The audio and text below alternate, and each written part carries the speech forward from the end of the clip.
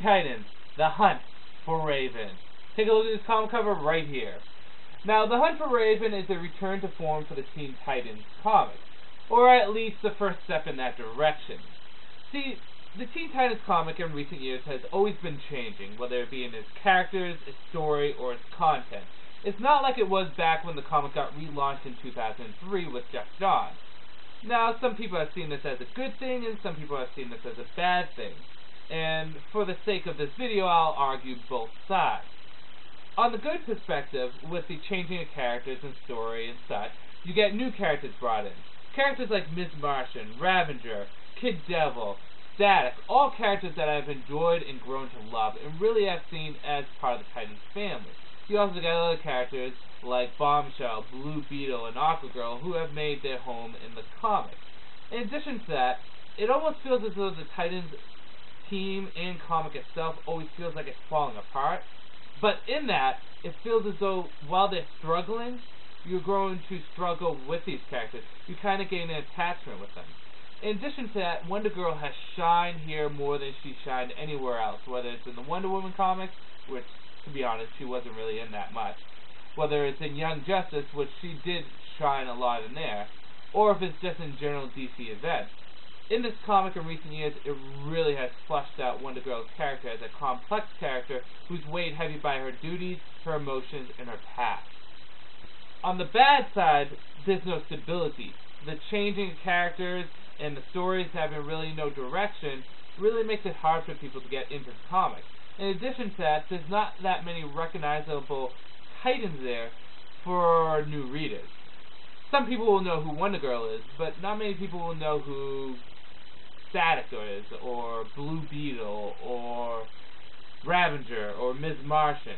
I mean, if you look at the Titans comics back in the day, you had Robin, Superboy, Kid Flash, Wonder Girl, four people right there that you would know right off the bat. And then you had veterans like Cyborg, Starfire, Raven, and Beast Boy to kind of cement it for the older audience, for the older fans.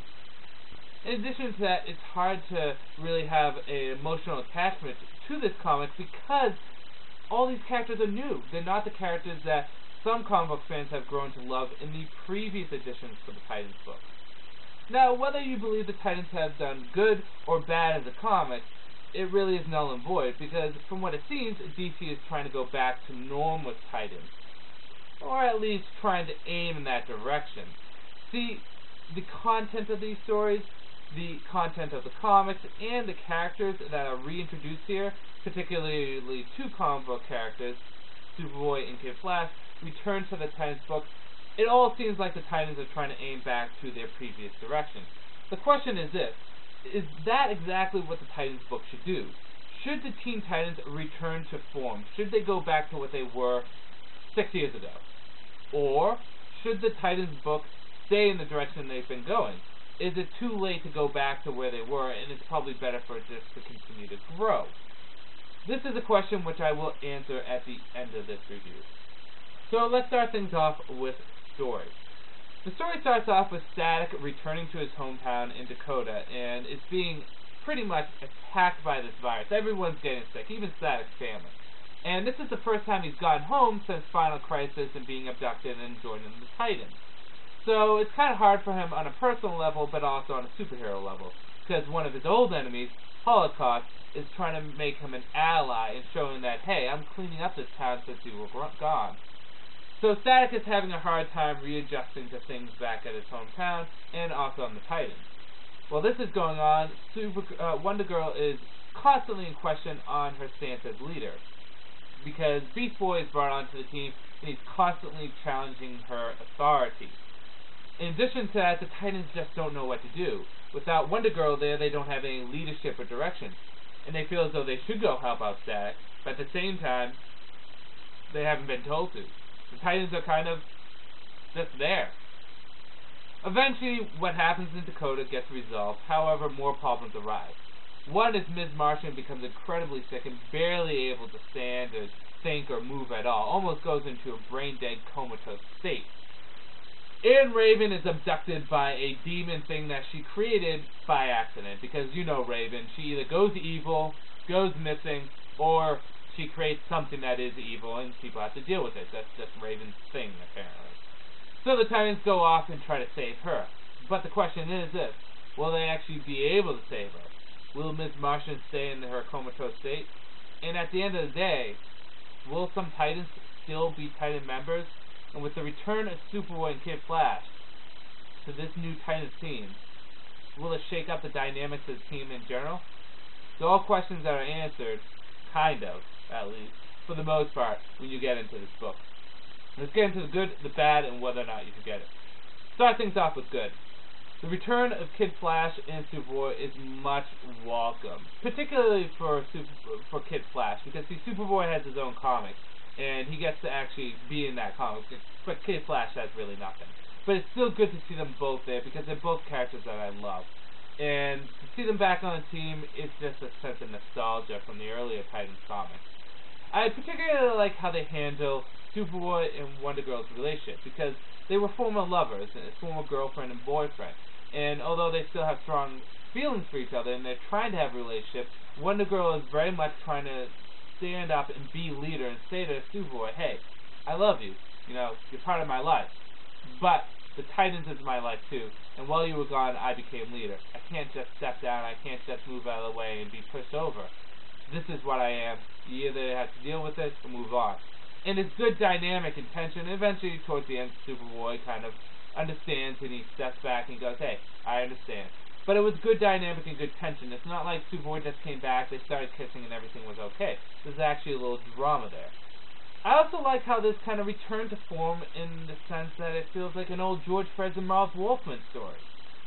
In the sense that with George Perez and Marv Wolfman's run on the Teen Titans, which is by far one of the best comic book runs you can ever read. I know that sounds cliche, everyone says that, but I can't recommend it enough. How they did things there sometimes was the Titans would start off at point A, and they have to go to point L. But there's all different things in between, and often they get sidetracked and go on miscellaneous adventures. For example, they'll go search for the Doom Patrol, but then Beast Boy will get injured, so they have to bring him to Paradise Island, but then the Titans come out, or the Titans of old Greek mythology come out, and they make Wonder Girl a god, and then all this stuff happens, and it's just a bunch of events that go down. That's fun. It's like an adventure. It's like you're starting off in Florida, and you're traveling to Massachusetts, and you have all these different miscellaneous adventures that go on between. And that's kind of what happens in this book, is that they start off at one point, going to Dakota and helping out Static, but they go off on different directions and deal with different things as it happens, which is fun. It feels like a good old adventure story. It was nice. The art in this was also very good too, with the exception of Superboy. His hair looks weird. I couldn't really put my finger on it, but the art for the most part looks good. Bad. Well, as much as is good to this, there is bad.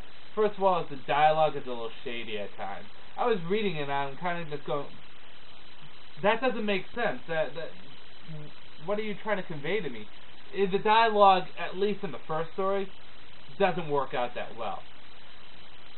In addition to that, there's a lot of questions unanswered. Now, some of the questions get picked up in later Titan stories, but some of them also have to be dealt with in the new Static series coming out. For example, I don't want to spoil anything, but certain stuff isn't resolved with two characters, and that material gets brought over into the Static comic, which I don't think is out yet, but is eventually going to be coming out.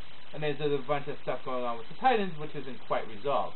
They go somewhere, they succeed in something, but there's still unanswered questions. So there's really no ending to this, per se. In addition to that, although this is a step in a good direction with bringing the team back to the fold, I feel as though as they bring back old members, they're forgetting about the new members that have made things good. It feels as though members like Bombshell, or Ms. Martian, or Static, who made the comic good, seem expendable when you have characters like Kid Flash and Superboy coming back. Idealistically, for me, the best Titan team right now for this comic would be Red Robin, Wonder Girl, Superboy, Kid Flash, Ms. Martian, Static, and Blue Beetle. Now, whether or not that would happen is debatable. I don't see Red Robin returning to the comic anytime soon, for two reasons. One is he's in his own comic. Two is actually Robin's in the Titan comics now. It'd be nice, but I don't see it happening. I'm just concerned that with all these new characters that have been in the Titans comics for quite some time now, they're just going to be forgotten because the old comic book characters are coming back. Whether or not that's going to happen, we'll have to see. Hopefully it doesn't. Hopefully Titans appreciates all of its members. Whether or not you should get it. Well, I do recommend this. Mind you, there is quite a few faults to it. Particularly the dialogue is just... the dialogue's bad. Plain, flat, and simple. It gets a little better towards the end, but it's just... ooh, it's not good sometimes. However, it feels like old Titans. It feels good. It feels like an adventure. It's fun to see old members come back. Is it perfect? No, but I still recommend this for Teen Titans fans in general. It's worthwhile buy, and it's going to cost you $17.99, but you get quite a few issues in it, so it's worth it. So with that said, I'm going to end this review here. This is Andrew saying peace out for now.